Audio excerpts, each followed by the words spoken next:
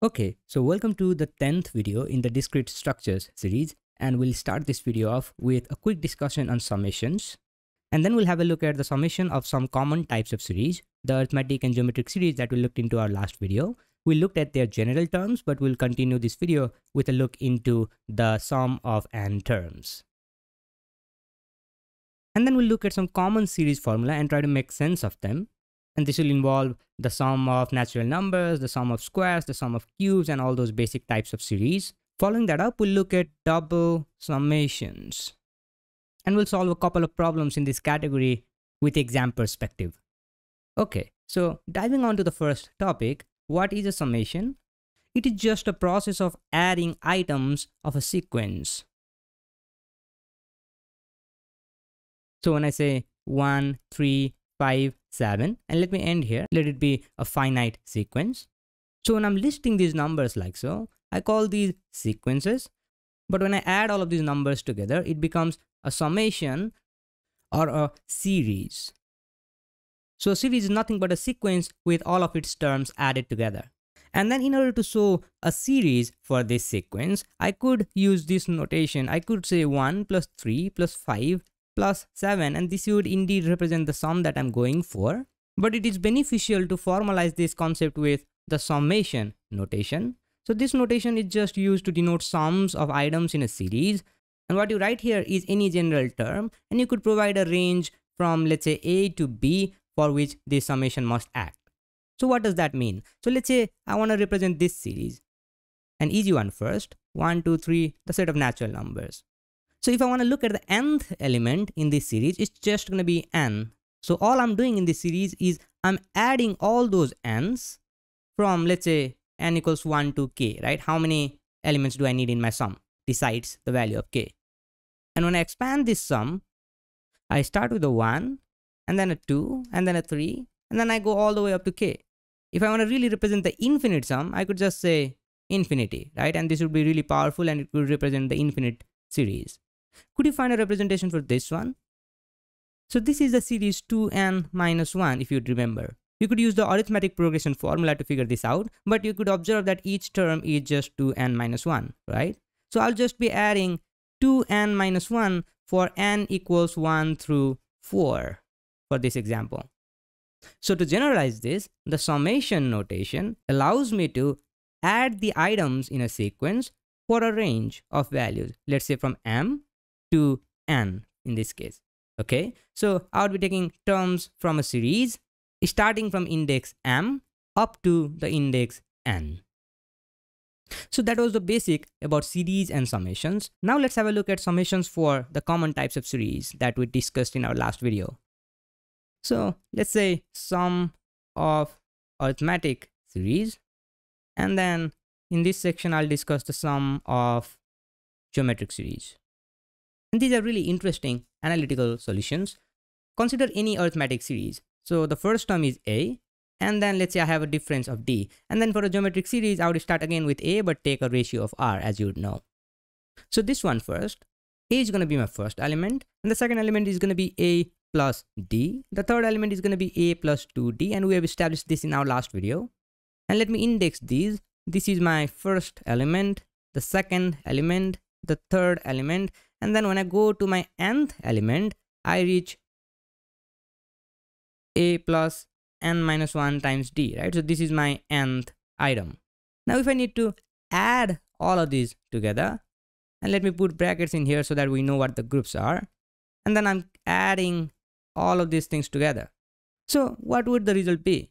How many a's do I have? I have one a here, one here, one here, and in total I'll have n a's. Do you agree? So one a in each term, and there are n total terms. So that would leave me with n a. And let us count the d's. Okay, so I have d's, but how many do I really have? So I have one d here. So let me tell 1. I have 2 here. So that's plus 2. And then I go on, don't I?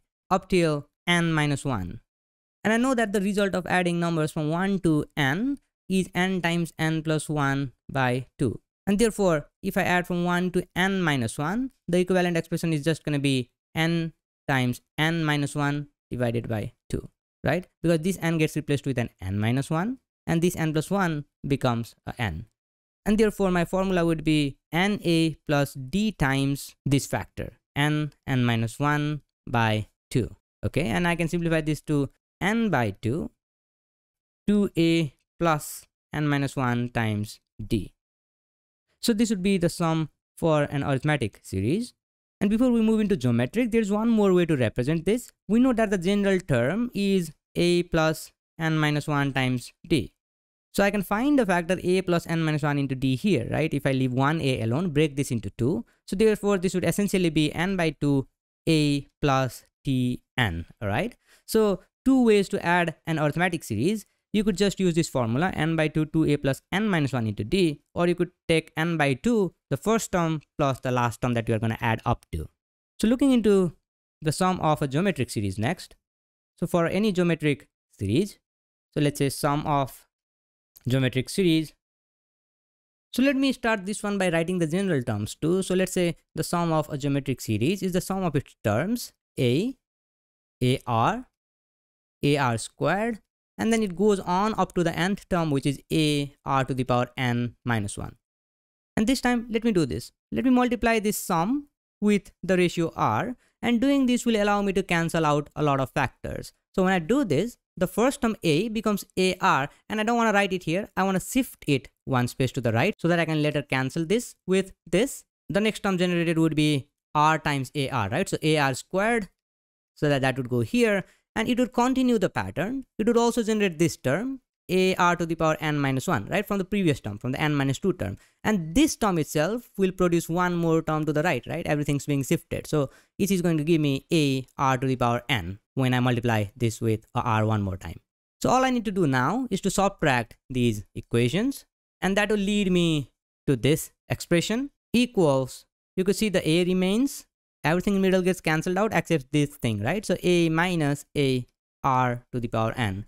And I could say Sn times 1 minus r, and let me take a, the common, that would give me 1 minus r to the power n. And therefore, my sum would be a times 1 minus r to the power n by 1 minus r. And before we look at some useful series, I just want to touch a little bit more on geometric series on the topic of convergence. So imagine this series 1, 2, 4, 8, and so on. Okay, so it's a geometric series. Imagine all of these terms are being added, and when I add this, you could easily see that each new term is bigger and bigger than the previous term, and the sum explodes to infinity. The sum diverges, so to speak. Okay, but if you look at this series, or in fact any series whose ratio is less than 1. So let me take a series with a ratio of a half, because that's easy to visualize too. So I want to call this series 1 by 2 plus 1 by 4, and then it goes on, okay, starting with 1 by 2, and on each term it gets halved. If I take infinite terms in this series, what happens? Although I'm continuing the process of adding positive numbers together, it still cannot explode. It has to converge to one specific value, and the reason can be kind of visualized in a graph. So let's say this whole square represents one unit of area, and let me represent this series as total area inside this square. Okay, so I start with a half, so that's half the square, and that gives me this area. Okay, and then I add a fourth, so that is half of a half, right? So if I divide this half further into a half, that's a fourth, so that would be this area. So every time I get a new term in the series, all I need to do is to divide the remaining area into a half. So 1/8 would be represented like this or this. So let me have this. Okay, this is 1/8 included, and then the next term would do this included, the next term would do this included, and you see what I'm getting at. There's no way that this series could ever leave the boundaries of this square, right? Because each time I repeat this process, even if I do it infinitely many times, all I'm doing is getting closer and closer to the total area, which is a 1. So it is kind of possible to see practically that this series would converge to a 1. Okay? But could we also have a look at that analytically? So let me look at this formula here, and we want to look at what happens when r is less than 1, the ratio, okay? And I want to use infinity for n, right? Because I'll be adding infinite terms for the series to converge. It's not like I can add 2 terms and get a 1, right? I have to add infinitely many terms in order to get a 1. So this expression would really be, Sn equals a times 1 minus, what would happen here? So this is a fraction, let's say 1 by something less than 1, right? And we are raising it to a very high power, okay? So this will go to 0. Any number greater than 1 would explode when doing this thing, but any number less than 1 would just go to 0 because each new power would just be smaller and smaller, okay? So this entire expression, the r power n factor goes away, and that just leaves me with a by 1 minus r. So let me write it here. Sn equals a by 1 minus r when r is between 0 and 1, okay? R greater than or equal to 0, less than 1. And r is equal to 1 also doesn't converge, as you can see from this expression. So let's have a look at some useful series formula. Let's begin with sum of natural numbers. So the summation of natural numbers, we express it this way: k is equals to 1 to n and k, right? So first n natural numbers. So this is just going to be n times n plus 1 divided by 2. Okay, we only want to remember these formulas, and this comes from the arithmetic series sum formula from earlier, and it's really easy to prove with mathematical induction. Okay, so we'll look at another one. So k equals 1 to n, the sum of squares. This is whenever you are facing things like 1 squared plus 2 squared plus 3 squared and you need to add, so this formula will be used. And of course, this also has a proof with mathematical induction, and there's a really good geometric proof for this. You know, it involves 3D squares, so I cannot make a demonstration here, but you could find this stuff online. There's a visual geometric proof to this series.